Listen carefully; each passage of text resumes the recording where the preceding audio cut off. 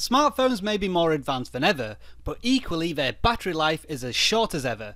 Apple devices do buck that trend, however.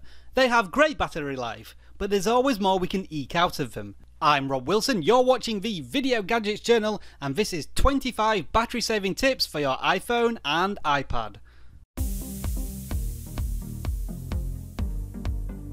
If you say the phrase, "Hey Siri," and this screen appears, it means that your iPhone is always listening to your voice, waiting for that phrase to be said, so it launches the Siri application, and that uses battery.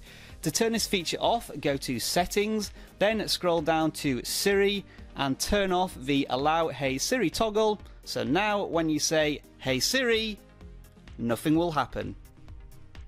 A common myth is that if you go into your task manager and get rid of applications, this will actually save you battery.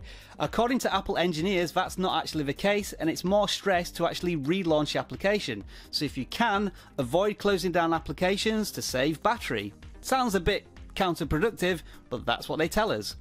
Whenever you see this little compass icon in the top right hand corner of your device, that means it's using location services, and that uses up a lot of battery. Obviously some applications are really handy for it, such as maps, but others you can decide whether or not you really want it. To do that, go to Settings, and then in Settings scroll down to Privacy, then tap on Location Services, and this will show you all the applications that use the location services. For example, do you need Flixster, a movie app, to use your location? Possibly not, so you can take it to never. Another thing you'll want to check out in location services is at the bottom we have system services, and then towards the bottom of this screen we have product improvement.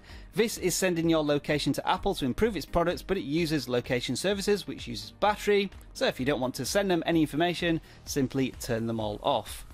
Applications may refresh themselves in the background, but you can change this. To do it, go to Settings, then General, and then Background App Refresh. You can turn everything off if you want, but that might be a bit dramatic, as you might not get notifications and updates that you really want, so you may want to go through each application individually. For example, do you need Wikipedia to refresh in the background? Probably not, so you can turn that off. In the general settings there is an option called Hand Off, and what this does is hand off tasks to other devices through your iCloud account, but if you don't have a Mac or other iOS devices, then you're not going to need it, so you can turn it off. This may be a tough one for some of you to swallow, but the Facebook application is a huge battery hog. If you use it quite a lot, it can take up to 20% of your battery. So if you can afford to, use Facebook from Safari, as it uses a lot less battery and the interface is very similar to the application. That's one though I accept you may not want to do. That live wallpaper you like to long press on to animate, I'm afraid that uses battery, so if you're going to change that, make sure you put it to a still, and also turn off perspective. That makes the screen move about a little bit when you adjust the angle of your phone, and of course that uses up a little battery as well. So set it to a still picture to save a little bit of battery.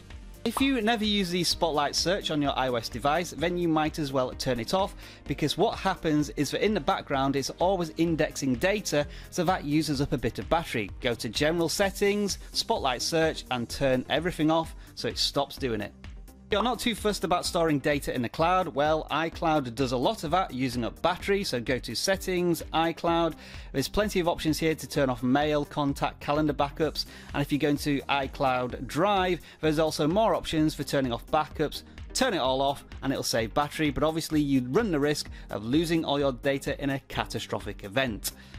The native mail, contact and calendar applications like to sync a lot, and that uses data which uses battery. In order to make this a manual process, you can go to Settings, then tap on any of the three applications, then on Accounts, and you will see here there is a Fetch New Data option. If you tap here, you can turn off Push, and then you can get it to fetch the data either every 15 minutes, 30 minutes, hourly or manually, and that will save you a bit of data because it's not trying to fetch this data all the time. Put less graphical stress on your iPhone, go to Settings, then General, Accessibility, and scroll down to Reduce Motion and toggle Reduce Motion on. That will make things look a little plainer. You won't get as many smooth graphical movements, but it is a little less battery usage. Whenever you receive a notification that turns on the screen, makes a noise and vibrates the device, all of which uses battery. So you can individually go through each application and check whether or not you want notifications for them. To do this, go to Settings, then Notifications. You can scroll down each of the applications installed on your device. For example, if I tap on BBC, I can then turn off applications by toggling the Allow Notifications tab. So now that will not bother me and waste battery. iTunes and the App Store download content in the background without you knowing, but that uses up battery. If you want to turn it off and do these updates manually, you can go to Settings, then scroll down to iTunes and the App Store and toggle off Music, Apps, Books and Updates. That means that you have to go into the App Store application in order to do these downloads, so it doesn't do it automatically. If your mobile phone tariff only allows you to use 3G, then there's no point in having 4G or LTE turned on. So you can turn this off by going to Settings, Cellular, then Cellular Data Options, and then Enable LTE. You can turn that off. A couple of obvious battery saving options can be accessed from the control center. If you're traveling and have no access to Wi-Fi, you might as well turn that off. And if you don't use Bluetooth devices, you can also turn that off. And just bear in mind, usually when there is an iOS update, it automatically turns Bluetooth on. So just check whether it's on or off if you don't even use it. If you do use Bluetooth, there is still a small battery gain to be had by making sure that you turn off AirDrop if you're not going to use it. One of the biggest battery hogs on your iPhone is of course your display. So you can turn down the display brightness, and also turning off auto brightness and keeping it at an acceptable level will mean that you save quite a lot of battery.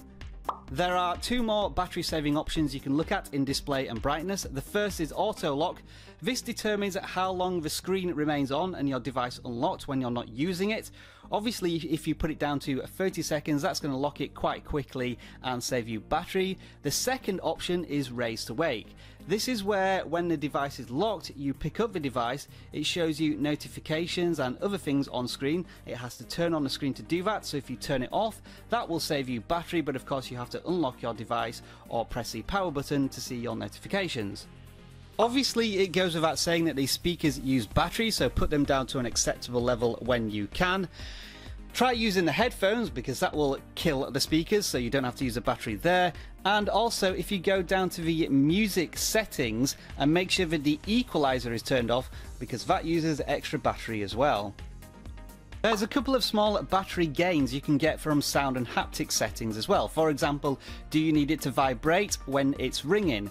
And also you can turn off keyboard clicks and lock sounds. Again, tiny increments in battery saving, but it all adds up. When your battery hits 20%, you will have a low battery option. Obviously, you want to use it if it does become available. If you want to use it whenever you want, you can go to Settings and General Settings, go to Battery, and then turn off the low power mode, and that's available whenever. It just warns you when you get to 20%. It should also be noted that the battery screen has a wealth of information about what applications are using up your battery as well. If you scroll down to battery usage, it gives you a breakdown of each application's percentage use of your battery. You can tap on the clock icon to the right, which will tell you how many minutes each application has been using your battery, and you can divide it up by the last 24 hours or the last 7 days. So if you find that something in particular is taking up a lot of battery, then you can either decide to use the application less or uninstall it. Obviously, in my example, I've been showing you plenty of things in the settings screen, so that's been using up all my battery. If you ever find your battery acting oddly, say it goes from 20% to 5% very quickly, that means that the battery probably isn't calibrated properly. In order to fix this, let the battery drain to 0% so the device turns off, and then recharge it back up to 100% without touching it, and that should recalibrate your battery and give you a better reading when you're using it. And all that filming has pretty much ruined the battery of my iPhone 7. I guess I'll have to put it on charge and follow my own tips in this video. Now, if this has whetted your appetite for iPhone tips, then you might want to sink your teeth into my mammoth iPhone 7 guide, which includes more than 100 tips. And I squeeze it all into just under 30 minutes, so if you want to know more, click on the link on screen now. Otherwise, like this video if you enjoyed it, subscribe to the Video Gadgets channel if you love content like this, and I'll see you again soon. Enjoy the rest of your tech day. Bye for now.